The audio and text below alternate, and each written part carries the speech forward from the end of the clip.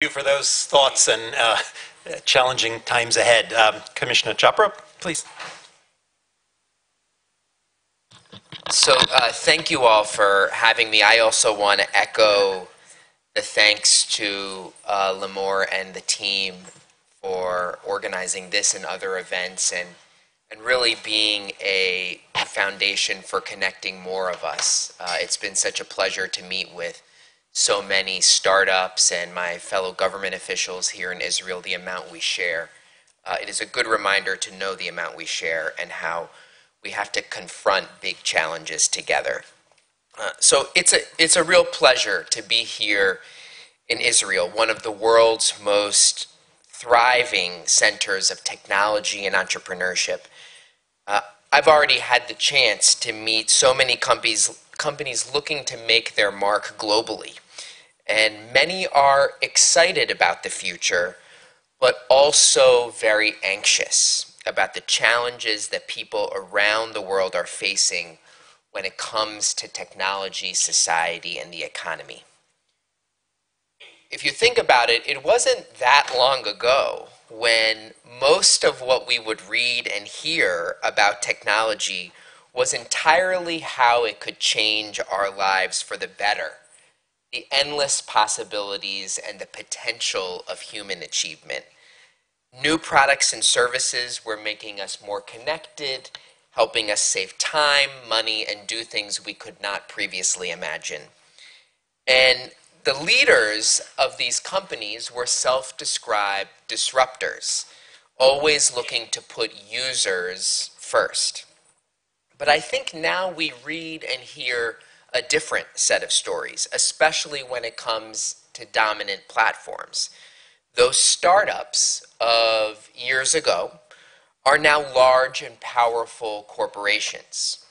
In fact, 7 of the top 10 largest corporations in the world by market capitalization are either an American or a Chinese technology firm. They are no longer small and scrappy, but they can use their considerable clout to impose rules and regulations over users, suppliers, small developers, and startups. And for many companies, examining the regulatory environment doesn't necessarily mean looking at laws. It now means looking at fine print imposed by technology firms. And on top of this, many of these firms are able to map our minds by harvesting massive amounts of data. Journalist Julia Angwin wrote how one of these firms could, quote, build a complete portrait of a user by name based on everything they write in email, every website they visit, and the searches they conduct. And more people are coming to the realization that the threats posed by online behavioral advertising models go well beyond privacy and involve a deeper set of issues that societies have to confront.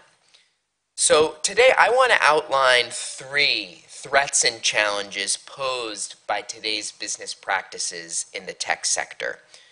First is to fair economic competition. Second is to our civil rights. And third is to our democracy and the competition for ideas.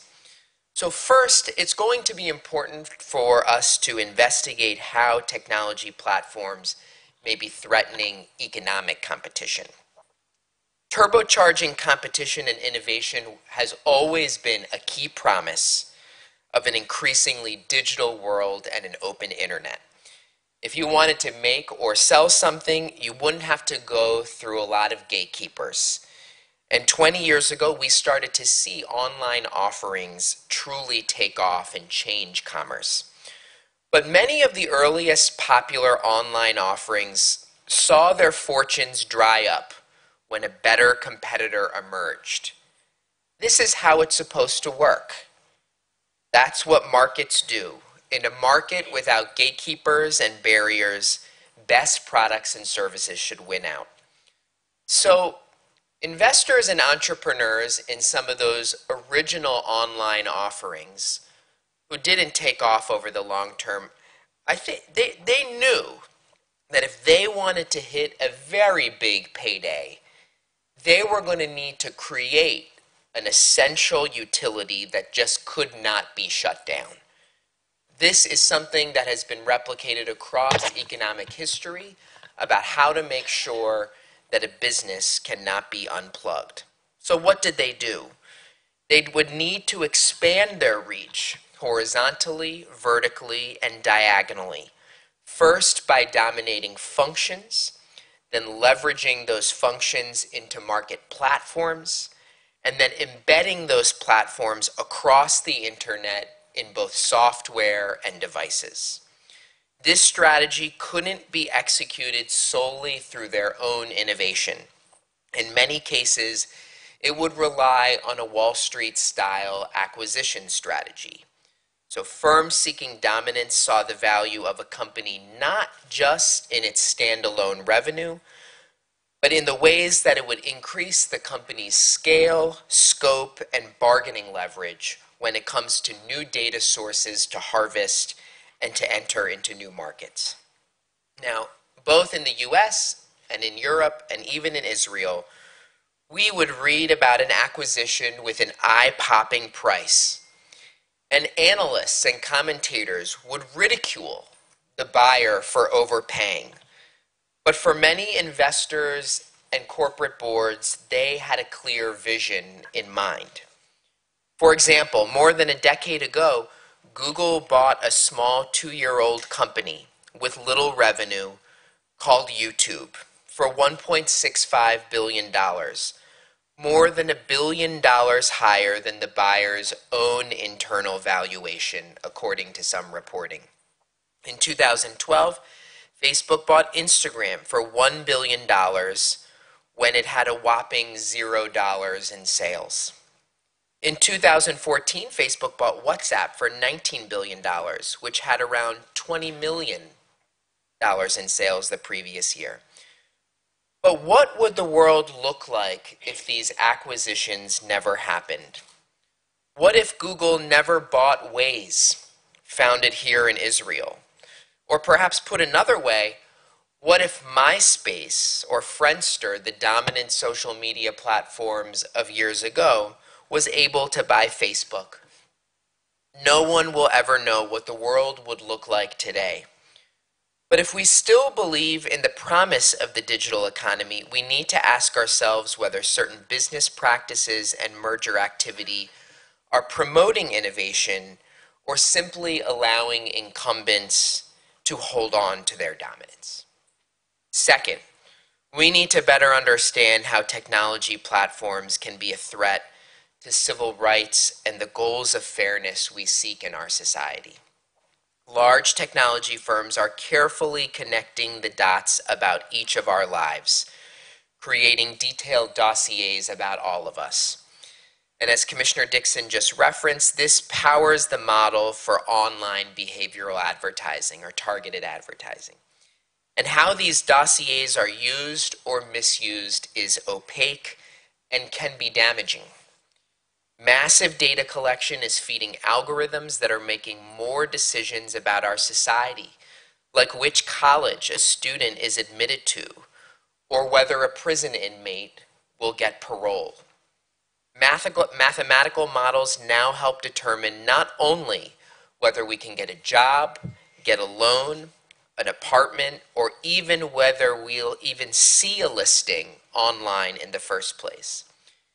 In the United States, our civil rights and anti-discrimination laws have sought to keep certain elements out of the equation, whether it comes to credit, employment, housing, education, and more. We've put these laws into place with the goal of making our society more just and fair.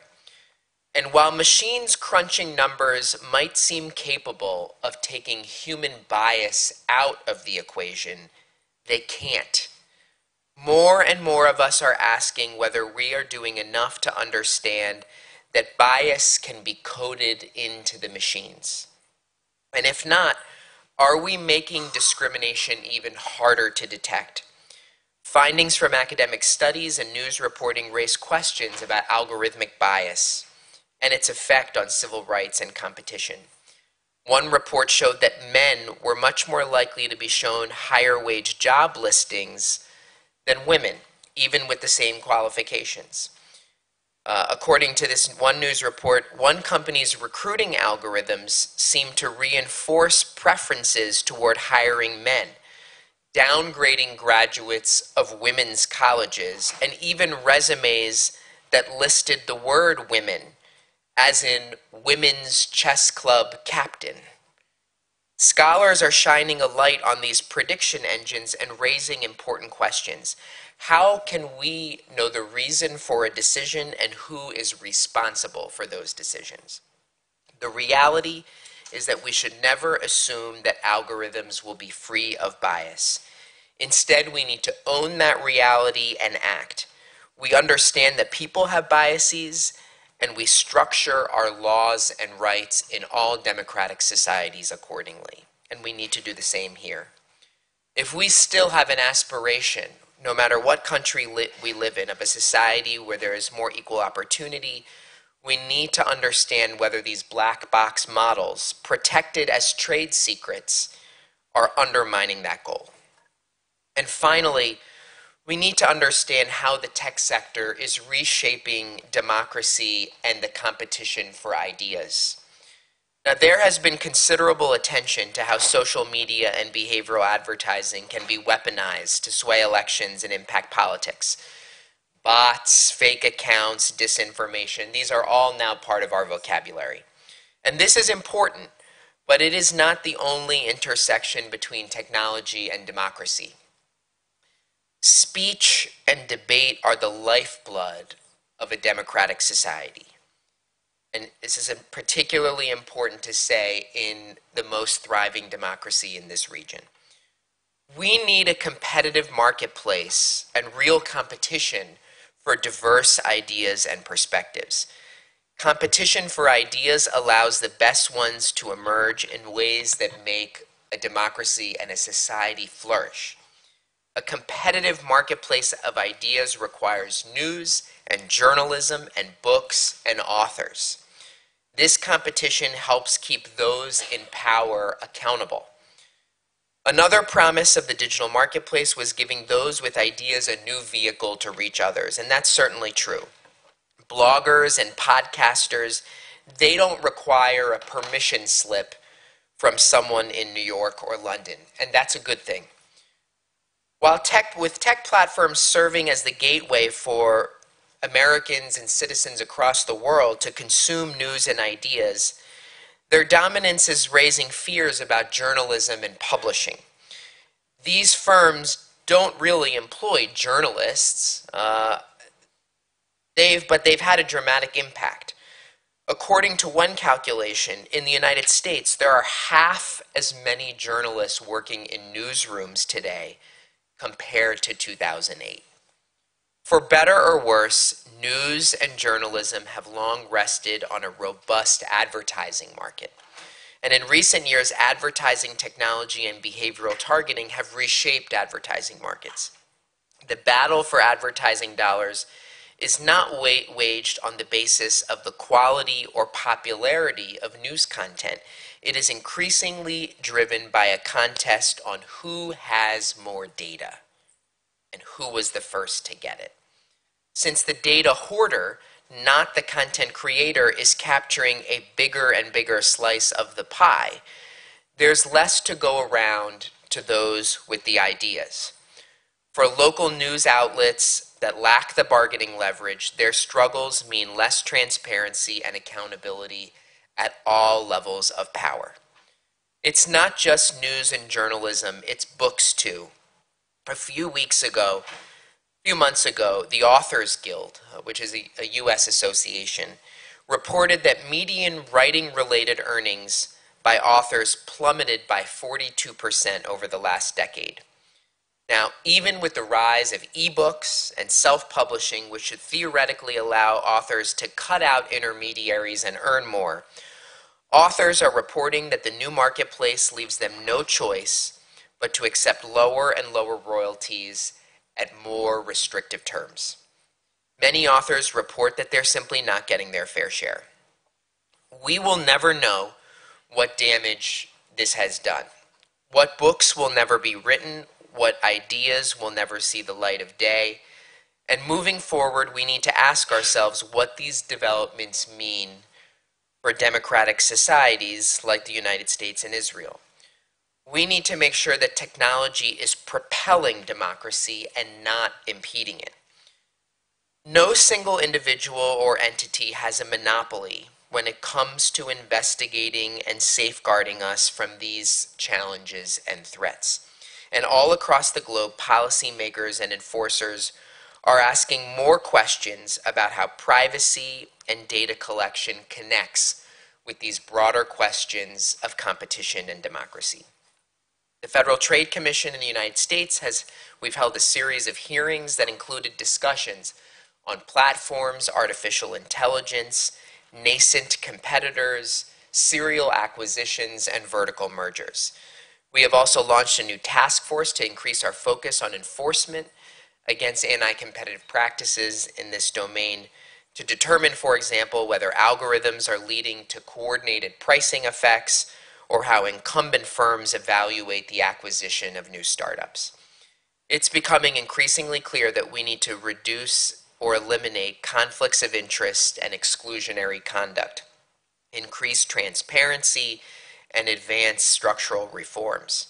So let me conclude by reminding all of us that over the last century, it was competition policy and enforcement that was a key contributor in creating the conditions for scores of startups to innovate and flourish. Many of the globe's most valuable companies would likely not exist, nor many of the startups in this nation, had governments not taken action against Microsoft 20 years ago. And while we often focus on the costs of action and regulation, we also need to ask ourselves about the cost of inaction and sitting by on the sidelines, and whether we are missing out on innovation, new firms, and great progress that come with a competitive marketplace. So for nations across the globe that seek to harness the benefits of technology, entrepreneurship, and innovation, we must make sure that the tech economy promotes privacy and civil rights, competition, and our democratic ideals rather than hindering them. Thank you.